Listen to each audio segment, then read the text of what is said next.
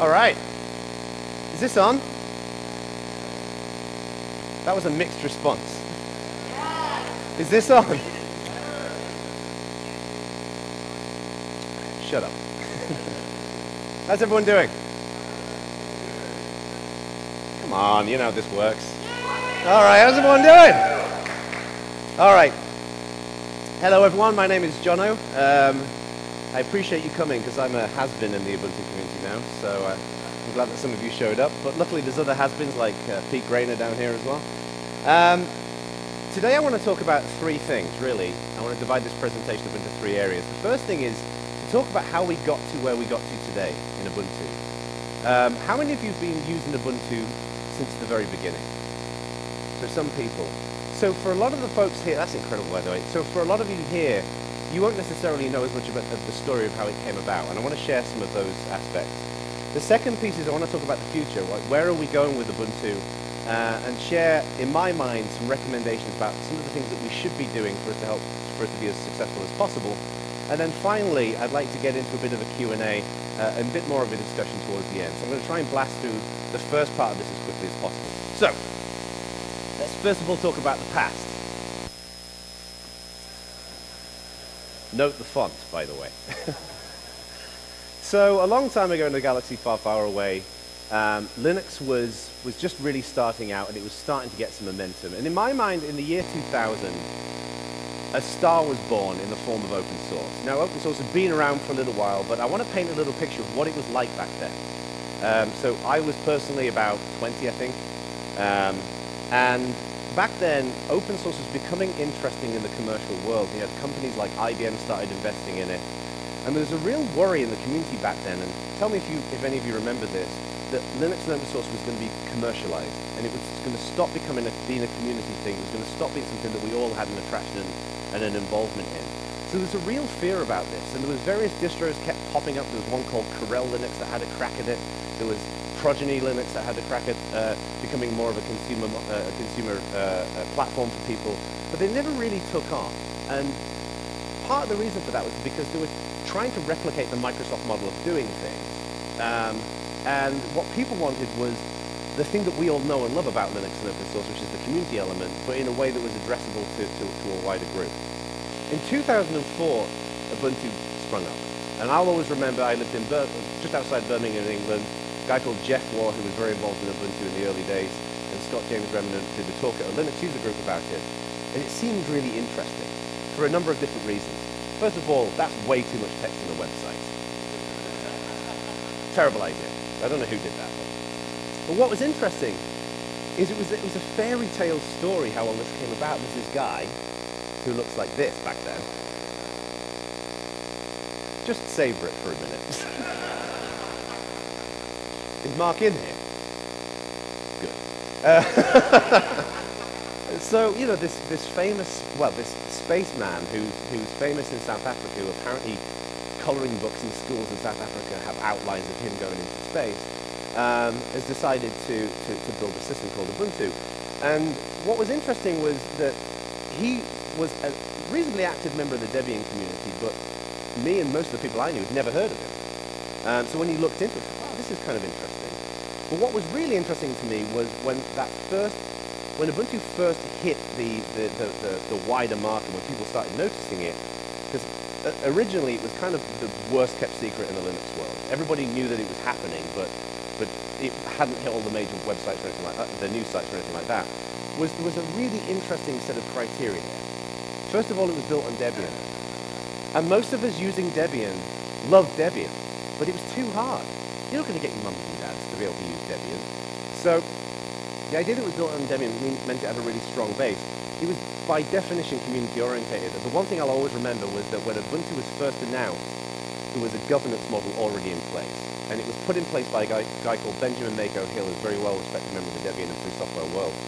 So right out the gate, in this era of worry of, you know, the fear of over-commercialization of Linux and open source, open governance was there from day one. And this was real open governance. It wasn't a mimic of open governance. The other thing was this notion of a single edition. Mark said from day one, there will be one version of Ubuntu. There will not be a separate enterprise version that has all the extra good stuff in there and a crippled version of the community edition. And that open governance was not just something that Canonical was doing. Canonical wasn't really known when Ubuntu came out. It was just a logo and a website that no one knew what it was. But there was an open governance model put in place in those early days that was designed for community members. We'll skip over the brown bit. I never had an issue with the brown, but people really didn't like it. And the other thing is, it just felt like the right thing at the time. So people were super excited about that, and Ubuntu started gaining more and more momentum. And one of the reasons for that is that Ubuntu made bold and complex choices. Back in those early days of Linux, for those of you who weren't around in those days, you couldn't stick a USB stick into a computer and have it display a window. That was just a world of mystery. And Windows have been doing that for years. Ubuntu was one of the first projects to ship that. It's called Project Utopia. In 2006, I joined, and I'd been using Ubuntu for a while. My previous job was about to wrap up. It was a funded project in England. I'd met Mark a few times. He came to speak at an event that some friends and I did called Lug Radio Live. And I said to him, I'm thinking about moving on. Is there something that I could do? And he said, well, I'm about to open up this Ubuntu Community Manager position, but I don't really think it's for you. And it sounded brilliant, so I persisted and had a bunch of interviews and managed to get the job. The last interview was in his kitchen, which was weird. Got the job. And in my time at Canonical, these were the releases that I was a part of. And it's a lot of releases. And each one of these has got tremendous memories. And going from edgy right up to trusty, the way Ubuntu was back in those early releases and the way it was towards the end of those releases was so different in so many different ways, but so similar in so many different ways as well. Back in the early days of Canonical, the company looked like this. Wow, that's all squashed. So, we're a very small company, very tight-knit group of people, and really, really passionate. Everybody was really cut from the same cloth. Everyone had the same sense of changing the world and wanting to make a big difference. And it was a really exciting time to be part of Canonical, because none of us, we all pretended that we knew what we were doing, but we really didn't. We were just making up as we were going along, and part of it was bringing new and different types of people into the company to figure out how we could solve some of these interesting problems. And can anyone see Mr. Shuttleworth in there? There he is. And there I am. Still no hair. Discouraging. Yeah, Ben Collins is stood next to me right there. Anyway. And back then, Ubuntu was really two things. There was a server edition, there was a desktop edition, and that was all we focused on. I think most of us haven't heard the word convergence at that point. And it was very defined into those two areas. And back in those days, the server was kind of like the weird offshoot of Ubuntu. No one, at Canonical, people didn't really pay as much attention to the server because it wasn't something that most of the company really knew a lot about. And then we started assembling a server team that started bringing some expertise into building that piece out. And we started building out, for example, the kernel team. Pete Rayner down here used to lead the kernel team at Canonical and helped to bring a lot of kind of expertise in how we built more of an enterprise offering of Ubuntu. So we just continued growing and growing and growing. And we met together in events like the Ubuntu Developer Summit. And we organized, this is the team, as it used to be. People organized local events, and people got together and did interesting things. And you just notice all the smiles in it. Everybody was having fun. Everybody felt part of something. Everyone felt empowered by it. But what happened was that this logo meant something to all of us. It had gone from being this weird kind of word that no one had really seen before, that looks like it was created in a font that would be in a 2-year-old's reading book, to being something that represented all that was right about building an open collaborative platform. But what was really important was not the letters, it was this thing. It was what this symbolized that was important to us. And I think what was exciting about this was that everybody who was participating in Ubuntu back then could see a little bit of themselves in it in those early days. And I would argue that to this day, everybody can see a little bit of themselves in the circle of friends. So things were going great. And we were having a great time, and it was not only a blast to be hanging out with fun people doing interesting things and doing meaningful work, but it was incredibly rewarding to get up every day and feel like you're making a difference in the world. But it wasn't all roses, and we had a big challenge ahead of us. Some of you may be familiar with this thing.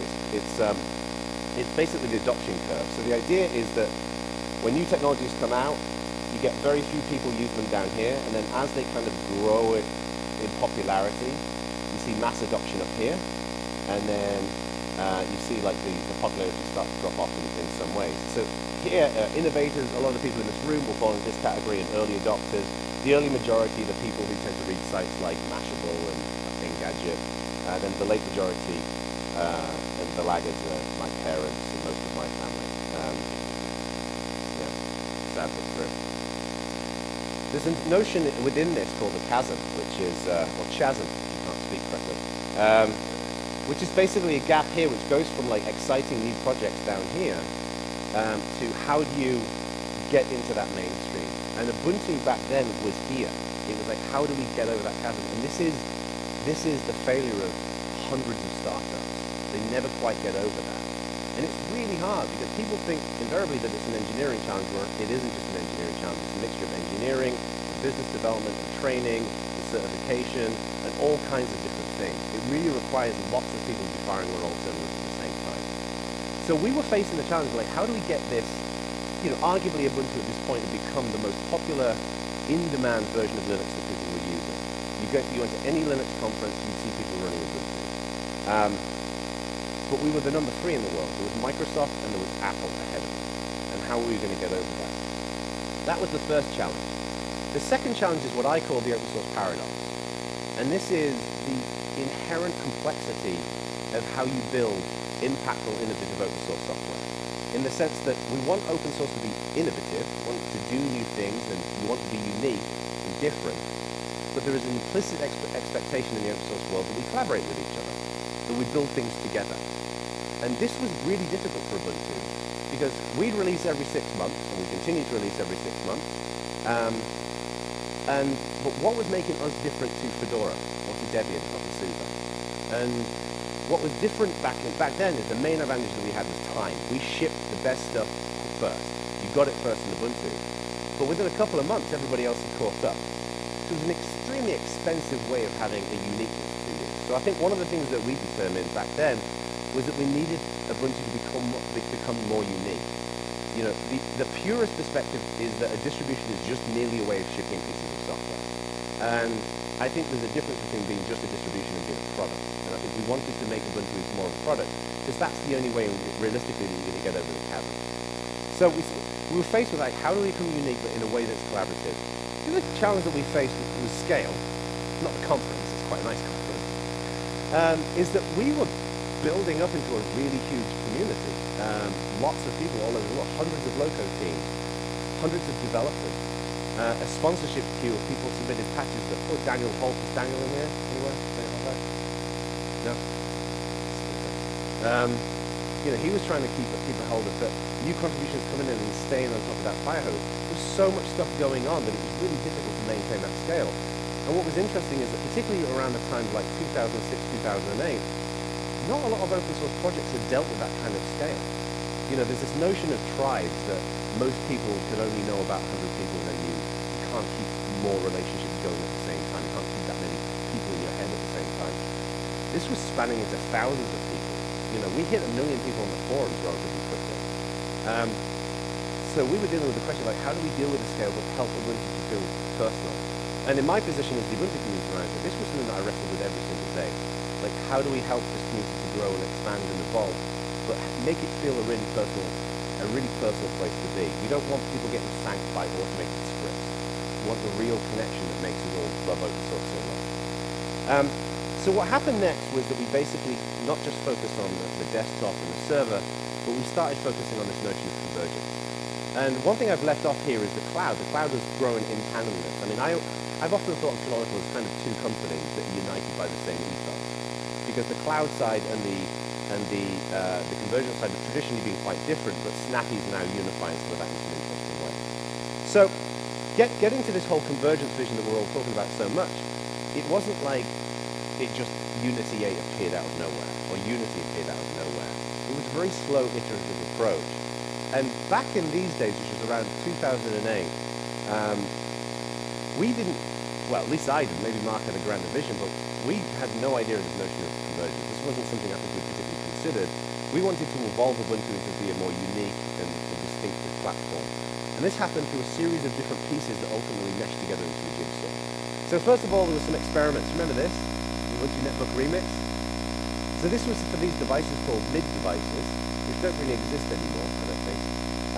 And this was essentially a new shell for Ubuntu that ran on these devices, because these were little handheld devices. And it was really interesting the way some of this kind of stuff grew together, and it gave us an opportunity inside of Canonical particularly to think about what the optimal Ubuntu experience should be, because most of the work that was going on in the UI, for example, was happening upstream of the node. But then we started dropping some other bits in. So, anyone remember this? The very first Notify SD. This was the first bit that dropped in that you can think of as the modern Unity experience. This was outrageously controversial when it happened. And it was outrageously controversial because I think in the open source world back then, this notion of distros building something unique, even though it was open source, was just cognitively confusing and weird, and culturally very different. And this is when we started facing some challenges, I think, in the relationship between Ubuntu and some of the upstream communities. Even though I can 100% guarantee, put my hand on the heart, say that every person I knew who worked on Ubuntu, Canonical or otherwise, had absolutely the best of intentions in doing this. And also, everybody who was working in the upstream projects of GNOME had the very best of intentions too. So, the first thing was Notify SD that dropped in. There was this thing, the messaging menu, which is obviously a very familiar bit of Ubuntu these days. We then had early iterations of Unity, when you had that button up in the top left-hand corner, before we had nice icons. And then, of course, we built up to the Unity that we know and love today. And of course, we're moving forward now into what convergence looks like. We started looking at the initial ideas of what a convergence platform could look like, both under the covers as well as a user interface. And you can see this was the original kind of Unity 8 ideation around what that could look like. And obviously, the design today is quite different. But the same basic principles apply of having an experience that adjusts based on different devices. So what happened in those years that proceeded from those very early days of this exciting new Linux distribution coming out at the right time, at a time when we were a bit worried about the over-commercialization of Linux and it going down the wrong path, to where we are today, is Ubuntu is quite a different world than it was back then. And I think broadly in the right kind of way. We do have some challenges that I'm going to get to a little bit later on. So, the next thing is to look at the future and look at where we're going forward. And I want to delve into this in a few areas. First of all, I want to talk about the bigger picture, but then also to talk about the individual efforts that are going on within Ubuntu. And then, like I say, what's really interesting to me is to get to the Q&A and the discussion. So, this is what you hear about all the time: convergence and cloud. How many of you were in Mark's keynote earlier today? Yeah, most of you. Obviously, he talked about primarily cloud in that keynote, but Mark will also talk extensively about the convergence side. And the thing that I've always loved about Mark is that his passion is genuine in wanting to empower people to do interesting things, to break that digital divide, and to be empowered to do fantastic things with computing, whether that's across their desktop, their phone, their tablet, their cloud, wherever else. And I think that these are still two very interesting goals for us to focus on. In my mind, the cloud piece is an obvious area for Canonical to compete, because with the cloud, it's all to play for these days. And I'm not an expert on the cloud, but Ubuntu has become synonymous with how people build solutions on the cloud. It's become synonymous with things like OpenStack. Convergence is a little different in my mind, because I think I always remember that the convergence story at Canonical is as old as my son. Basically, I remember that 2 months after my son was born, I had to go out to CES where we launched the Ubuntu phone. And so I think of it in those terms. That was 3 years ago. And in those 3 years, our competitors have escalated their efforts. Google are building Android across multiple different devices. Apple are doing the same thing with their platform. Microsoft are doing the same thing with that platform. So convergence is, the opportunity is still there in my mind, but this isn't something we can hang around with. We have to get on and make this happen. Otherwise, we're going to get overtaken. Just because Ubuntu is, I think, the universe feels right with Ubuntu doesn't necessarily mean it's going to necessarily succeed. So when you go to the Ubuntu website, this is what you see. This is the summary of what Ubuntu is. Ubuntu is an open source software platform that runs from the cloud to the smartphone to all of your different things. So let's delve into this a little bit further. So the cloud. How many of you are excited about what Ubuntu is doing in the cloud? Hands up. This is one of the things I always find fascinating about this, is that when I go to conferences and talk to people about Ubuntu, what they always want to talk about is the phone and the tablets and the desktops. Because I think emotionally it's something that most people have more of a connection to, because pretty much all of us are carrying around phones in our pocket. Whereas the cloud is something that not necessarily everybody engages with. You're not necessarily spinning up multiple cloud instances all over the place. What's interesting to me is that this is where the battleground really is. Like, this is where I think Ubuntu's got the greatest opportunity, because this is a world that is pretty fragmented, and lots of smaller players are driving a lot of success. Like, Docker was nothing a few years ago, and now Docker's become such a major deal in the cloud world. And the same thing happened with OpenStack when that first came about. I think OpenStack was seen as this kind of weird little platform, and now it's become a powerhouse in the cloud world. So I think this is one of the things where, in my mind, Ubuntu's got so much opportunity. And I'd encourage everybody here to go and check out some of the things that Mark was talking about in the keynote today, whether it's Maz, whether it's Juju, whether it's Snappy, because this is where I think the opportunity really is lined up. This is where I think the most pragmatic level of opportunity is lined up, and where we're already seeing great wins. We then look at the phone, the tablet, the TV, all that kind of stuff. I still think there's a lot of opportunity here, but this is an uphill struggle, because the competitors are huge. And how many people here have got a Microsoft phone? A couple of you? I'd like to honor you for your bravery in putting your hands up there.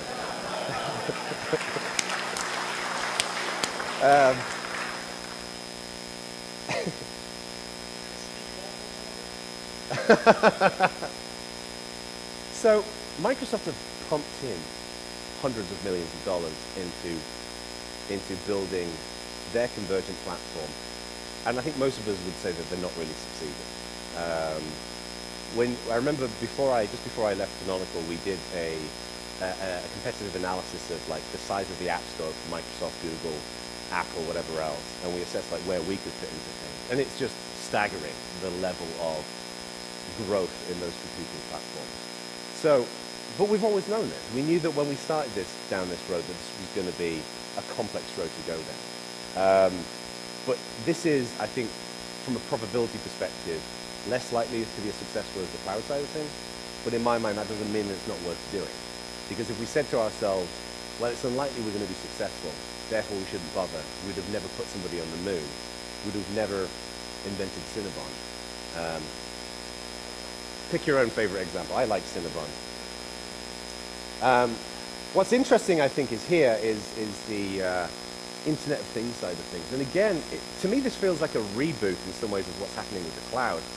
Massively fragmented industry. Everybody's striving to put their feet into the game to see what they can accomplish. But it's all to play for. And we don't necessarily know what's going to happen there.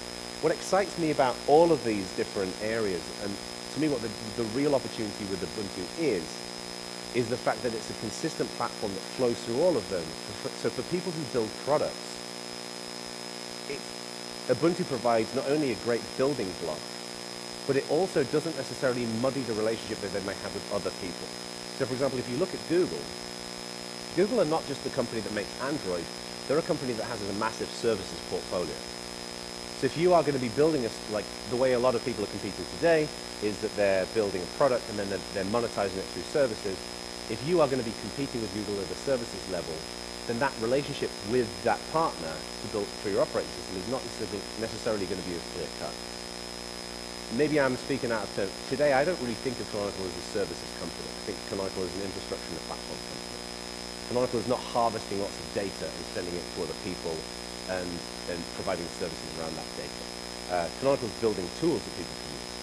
So arguably that opportunity, that strategically there's a really interesting place where I think Ubuntu can sit. But let's get on to some recommendations. I want to wrap up some of this so we've got half an hour for a chat, which I think is more interesting than me rambling on. So in preparing this, I was thinking to myself, you know, I'm just one person who's had one experience. I'm incredibly thankful for my time at Canonical, and you know, I continue to be a member of the Ubuntu community, and I'm just, while we're talking about this, I'm super proud of David and Daniel and Michael Hall and the rest of the team for putting the UbuCon together in conjunction with Richard and Nathan and various other people. This kind of event is precisely the reason why I think Ubuntu is such an incredible thing. So, you know, I think I've had one perspective, one experience. Everybody else has had their own perspective and their own experience. And I was thinking before I got here, I was like, what would I say to the audience, the things that I think we should focus on and be cognizant of moving forward? And these aren't necessarily right, but these are the things in my mind, the things that we should be thinking about. Because the big challenge that we've got right now is that the opportunity for Ubuntu is massive, and if we don't focus in certain areas and heed certain warnings and industry patterns, we may spread ourselves too thin. If we spread ourselves too thin, then we might not be successful. So these are 5 things I think we need to do to try and avoid that. Number 1, I think we need to focus on our core opportunities. When you look at Ubuntu as cloud, desktop, server, TV, phone, tablet, Internet of Things, drones, toaster, pen, ruler, whatever you do, Ubuntu can basically run anywhere. And because Ubuntu can run anywhere, I don't think it necessarily needs to run anywhere, or it necessarily should run anywhere. So I think the first thing we need to look at is what's the real opportunity, being honest, today for Ubuntu? Like, where is the most likely opportunity for us being successful? Because if we can hit the ball out of the park in certain ways, that will open up opportunities in other ways. And I would say that this is what happened back in the early days of Ubuntu. Ubuntu desktop became very successful in the open source world. Everybody started using it, and that opened up opportunities around server and whatever else. Everybody's got their own sense of what those opportunities are. In my mind, the cloud is a very clear element here, and orchestration is a very clear opportunity here. But I don't think it I don't think it specifically has to be focused there. I think there is an interesting opportunity on, for example, the convergent devices. My recommendation would be, let's focus on one and get that working really well, and not try to do all of them. Let's not try to do phone and tablet and desktop. Let's focus on one thing.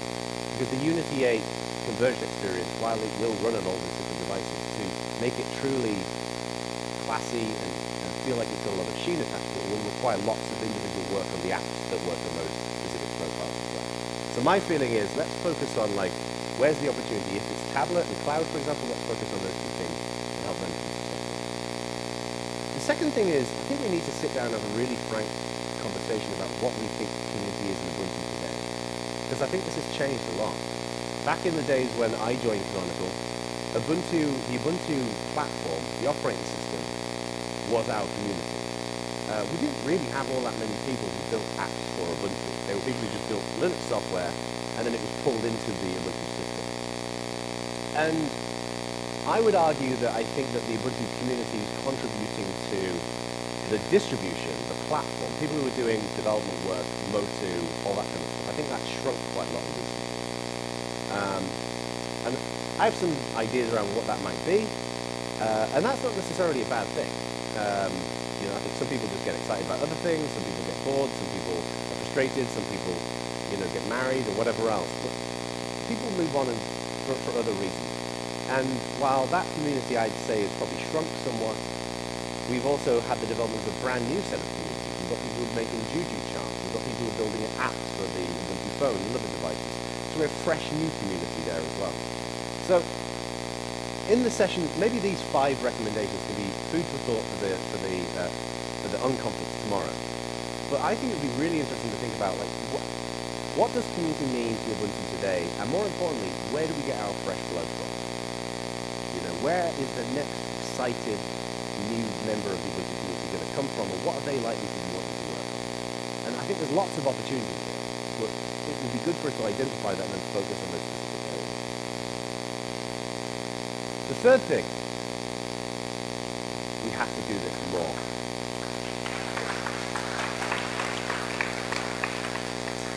I have a bit of a confession to make. So years ago we used to do Ubuntu development summits every 6 months.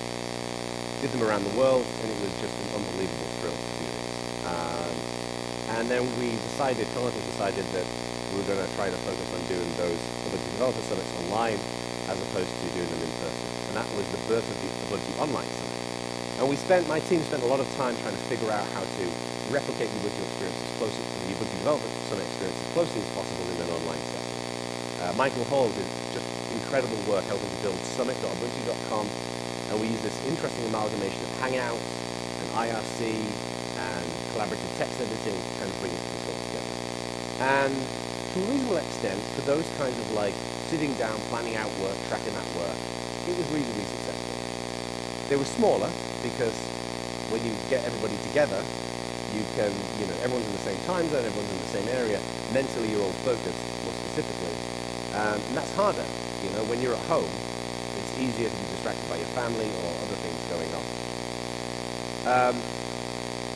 But one of the side effects of doing that was there was a loss of the social element. People missed those events, not just because they were productive events, but people missed them because they missed seeing their friends. And one of the things I've learned about community is the social element is really important. So we had the Community Leadership Summit, which is an event I do every year, and David Flanella came out, and Laura Tchaikovsky, and Liz Cronbach, and a bunch of other people. And we had a conversation about this, and one of the conclusions that I'd come to is that I'd always thought of events as a nice to have for community, but it's cool if you have some, if you have an event that's a bonus. And I've come to the viewpoint now that events aren't just nice to have, events are an essential part of building a strong community. So, the idea was floated, and David worked with Canonical and Richard and Nathan and various other people to make UbuCon happen.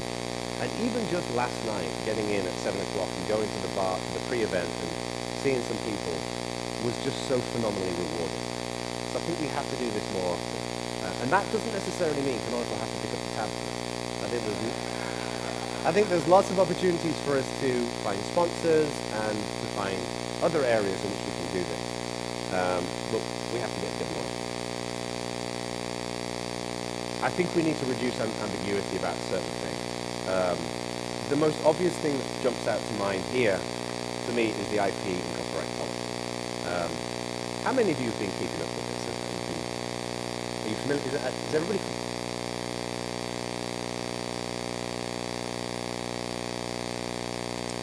Yes and no. So, to give you the probably biased viewpoint, there is Canonical has got a intellectual property and copyright policy. And there is a set of provisions in there about what intellectual property looks like, what copyright looks like. There has been some debate about, as every IP policy has, about whether that's fair, whether that's the right thing, blah, blah, blah, blah, blah. There's a guy called Matthew Garrett, who is a very well-respected member of the Linux kernel community and elsewhere, has been kind of the key proponent of challenging that policy. Now, my view is, and I wrote a blog post about this a little while back, is that on one hand you've got the policy, and I think Mark's reading of that, and then you've got Matthew Garrett's reading of that, and these are the two extremes. I think most people sit somewhere in the middle. Like most of us don't 100% agree with this, don't 100% agree with this. The challenge throughout all of this is that it's not being clear. Some of the questions that have been raised about that policy have not had clear answers. And my concern is that until we have clarity around that, this is going to be an elephant in the room for our community. And I think we need to try and bring clarity. Part of the reason why I sympathize with both perspectives is the reason why I think, the reason why this is such a complex issue is that, as I said earlier on, Mark and Canonical made a clear assertion back in the early days of Ubuntu that there will always be a free version of Ubuntu. There will be no separate kind of enhanced enterprise edition. And frankly, when you make that promise, when you make that commitment, you remove a lot of potential business models, right? So, I have some sympathy around some elements of copyright assignment and intellectual property. I'm just not sure if that's the right way to make money in certain situations or to restrict people in other situations. But irrespective of what anybody thinks about this, I have my own viewpoint, and like I said, I can see both sides. I feel in the middle. It doesn't matter. I think we should strive to find clarity around this. So at least we can then say, okay, we disagree, let's move on. But right now it's a bit of like he said, she said. And then the fifth thing is, I think what's really important is for us to understand people who are not us.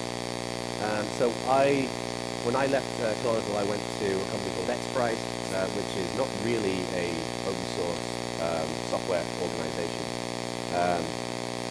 and worked with like totally different people, radically different mindset. Like the idea of a community was just alien to most of the rest, right? And that wasn't to say they weren't supportive of it; it was just very new. And then after I spent some time with XPrize, and then I went to GitHub a couple of months ago to lead community dev, and GitHub is a very different, even though it's a very heavy, technical organization with a heavy open source bent, a different kind of community, different kind of perspective.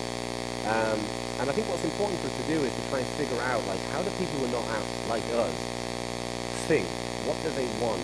What do they not want? And how can we cater to their requirements? Because I think for so many years in Ubuntu, we were really building Ubuntu for us. We were scratching our own itch. That's the core open source methodology. But the kind of people we want to write apps for a Ubuntu phone or conversion devices, the kind of people who want to write charms, a lot of these people would never come to an UbuCon. They'd never go to scale. They're not people who we would typically consider to be Linux people. And I think if we better understand their needs and what they do and the way they think and what they want, we can better serve them, and then we get more people building cool stuff. All right, so let's do a bit of Q&A now, or discussion. So does anyone have any questions about any of this or none of this? Just raise your hand, I'll come right over with the mic.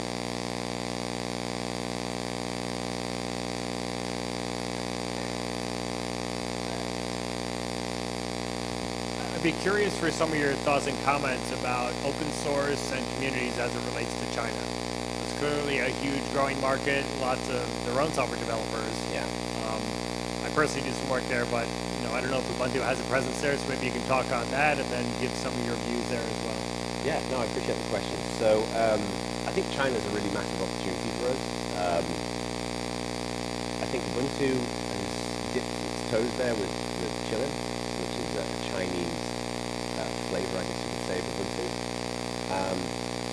I think there's a couple of different challenges for us to consider. The first thing is culturally, China is just very, very different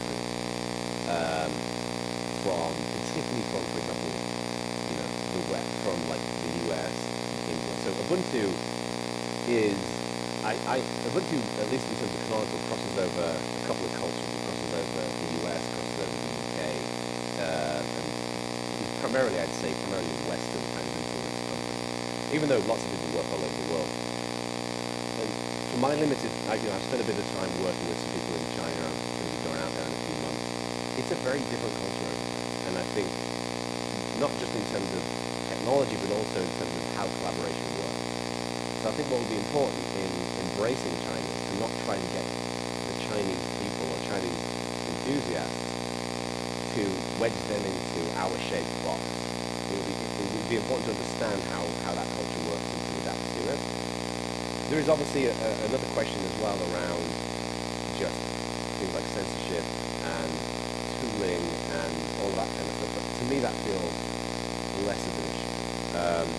I think the hardest thing is, and I've worked a little bit with some Chinese companies, and I've met some other people who work a lot with Chinese companies, is it can be a slow process because of the cultural, just the language barrier and various other things. What would be important to me is that if we really want to grow out in China, is having people on the ground out there. So for example, at one point I was lobbying to get a headcount to hire someone from my team to work on the Chinese community. Ultimately, it didn't really come together. But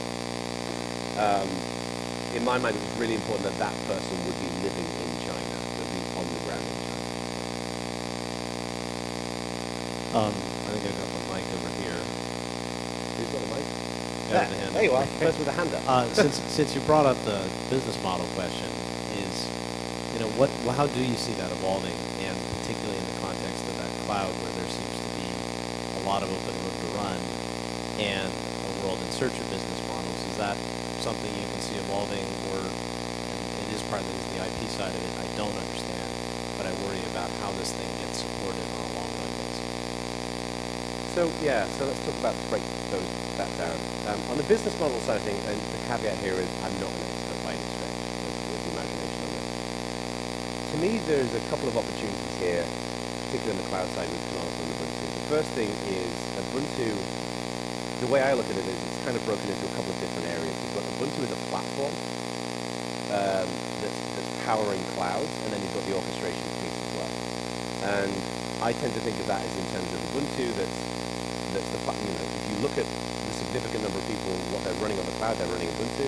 And then you've got tools like Juju and Snappy stepping into this arena as well, about how you orchestrate all of these different services. I think where we've seen a cultural kind of change over the years in the cloud side of things is these days I don't think that many people care as much about the operating system.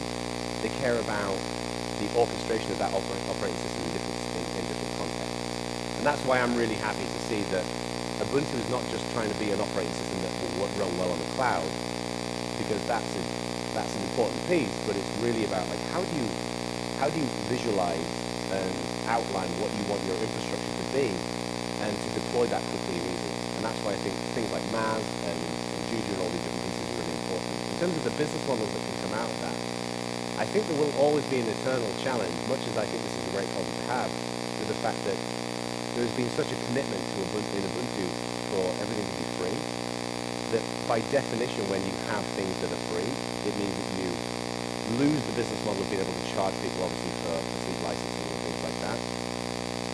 But I think that can also open up interesting opportunities for things like custom development, custom deployments and delivery and things like that. So the thing that I don't know is how addressable that market is how many companies would want to go to Canonical and say, we want to pay you to build our cloud or to deploy this set of services. What I think is cool is that Canonical are focusing on big markets like telcos and government, because those contracts can obviously not only bring validity to the brand, but also they can bring in additional revenue that can continue the development. In terms of the IP side of things, like I say, my only feedback here is I just think that the more we can reduce the ambiguity there, the more we can. I think this is right now, it is an elephant in the room, and it shouldn't be.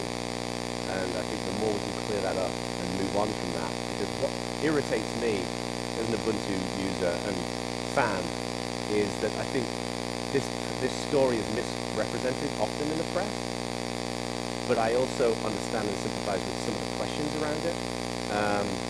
So the sooner I think we can bring clarity to that, and we can move on and focus on what's important, the better. You're not allowed to speak. Go ahead.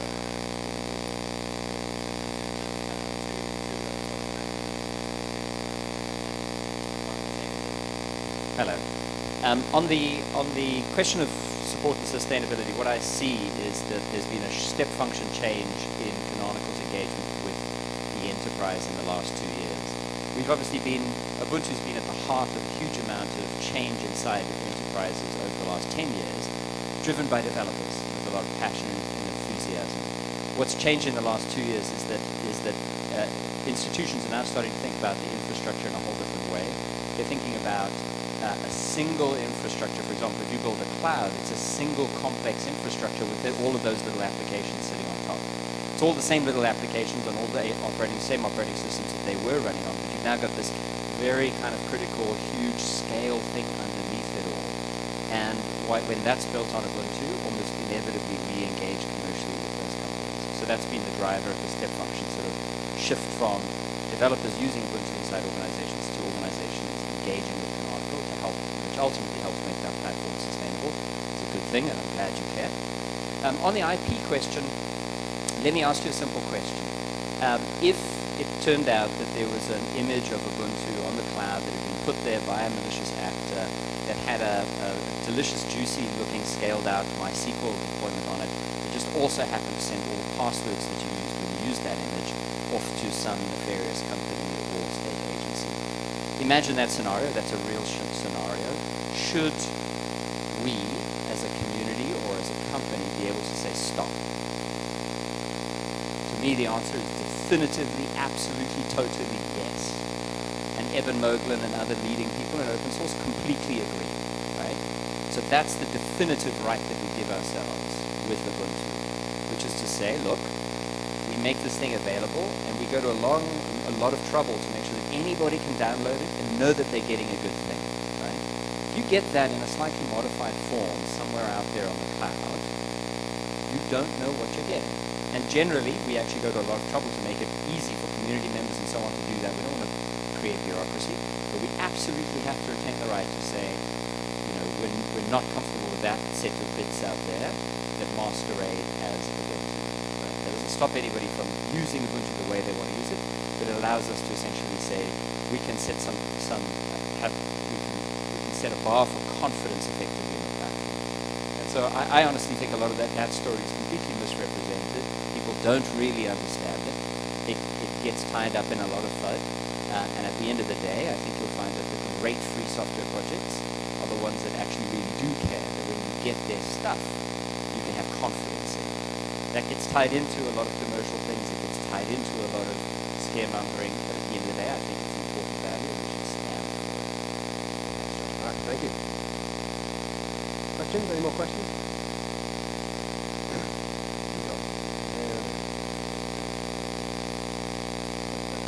Does he think he is the founder of Ubuntu or something? Sheesh.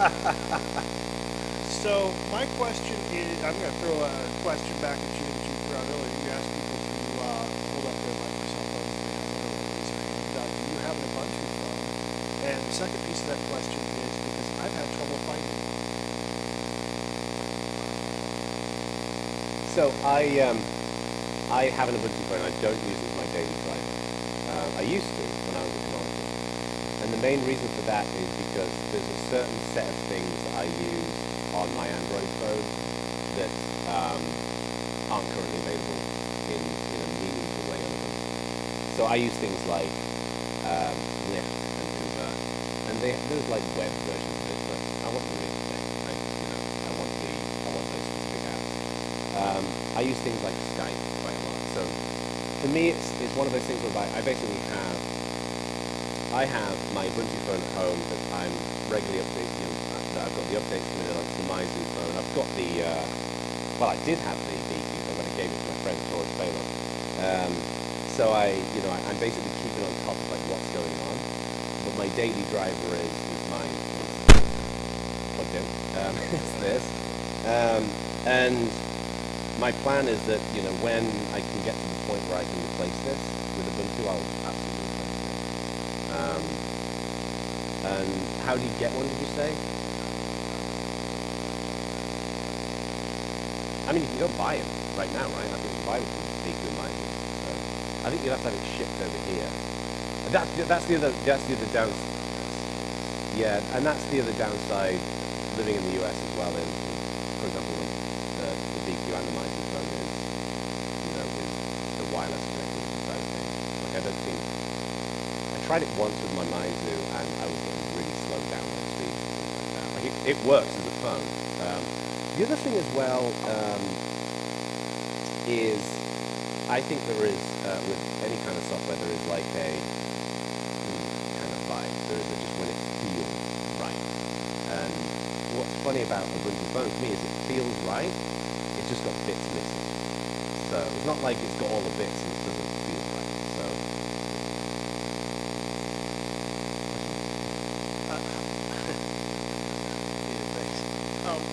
Mark during his keynote this morning talked about the 6-month release cycle being too slow. Is there any conversation about a rolling release type of? But the rolling release has been something that's been talked about for a long time. There was, George, what was it? Grumpy Groundhog, was it? There's been this like mythical Ubuntu release called the Grumpy Groundhog, which is basically the idea of I forget how it was originally described to me, something like get all the exciting crap in it first kind of release. I honestly am in two minds about it. In my mind there is like this kind of two layers of release management. On one layer there is how do you manage the individual pieces of those releases, and then how do you manage the support of those releases as well. So for example, this is one of the reasons why I think the LTS is a good thing. I have Ubuntu powering my service, and I run the LTS version from there. I don't want to be updating those servers. I just haven't got time or interest in doing that. However, my laptop, I do want to update. I want all the new stuff. And it's ironic, like psychologically, I think, the difference of when you're very, like when I was at Canonical, I was obviously very actively part of Ubuntu, and I'm less active in Ubuntu these days. So back then, I was running the developer version of Ubuntu all the time. I was pulling everything in. And it very, very rarely broke. These days, I have two machines. I've got a Mac, and I've got an Ubuntu machine. And my Ubuntu machine always has the most recent version, and I keep it up to date. And then I basically use PPAs for things that I want. The idea of moving to a rolling release of Ubuntu, I think, would be brilliant. The concern I have is the quality implications of that. I think these days we've got the potential to do that because we have QA infrastructure that we didn't have when this was discussed a while back. But the QA infrastructure today is primarily tied into the code that we're building, primarily tied to Unity and Near and stuff like that. So that's got loads of automated testing and all the rest of it. But I don't think we have that for the wider platform. And the other concern that I have is the relationship we have with Debian. Because right now we have a very symbiotic relationship with Debian. When you go to a rolling release, you know, do basically stable. Like, how does that work? You talked about your recommendations for Canonical and Ubuntu, and then you talked about the Ubuntu projects that Canonical is kind of focused on right now, and the community is focused on. I'm curious to hear what you're actually excited about as far as, like, if you were to look at the projects that are under the Ubuntu umbrella right now, what excites you the most? That's a great question. Unity 8 really excites me, and it always has. I'm really excited about Unity 8 for desktop. My view of Unity is kind of mixed and matched around a little bit, primarily around scopes. I'm less into scopes now than I used to be. I think scopes is interesting, where I think that scopes don't solve my problems.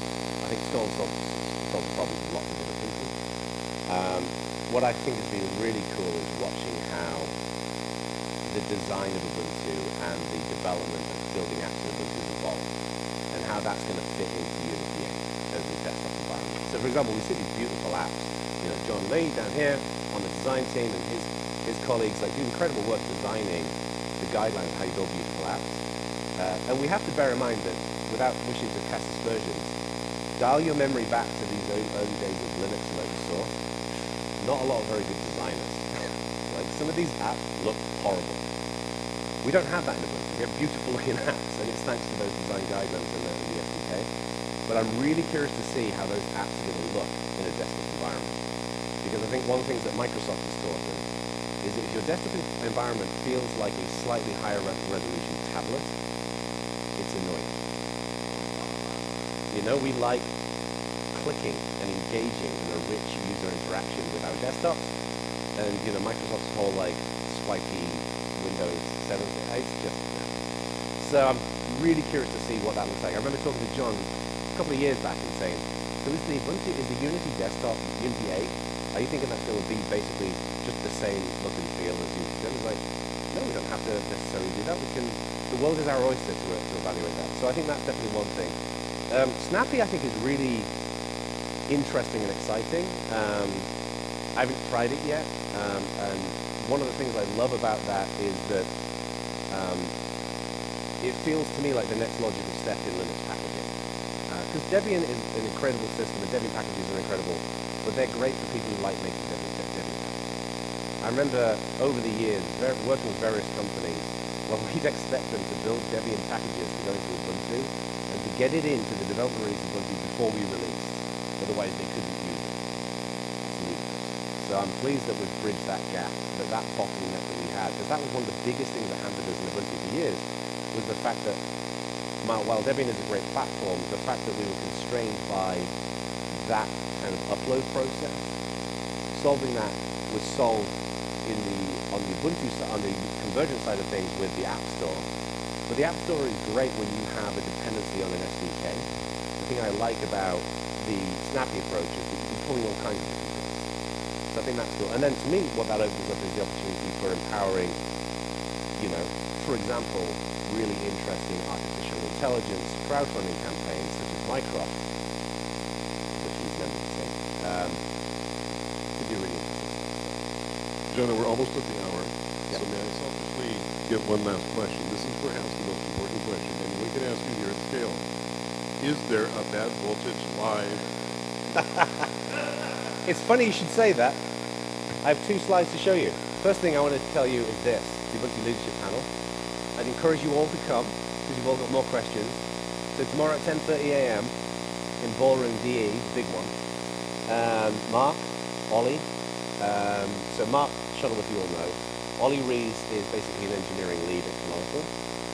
David Canano runs the community team, and then we've got a bunch of community members. I think it's going to be Nathan, Elizabeth, and Jose, a bunch of other people.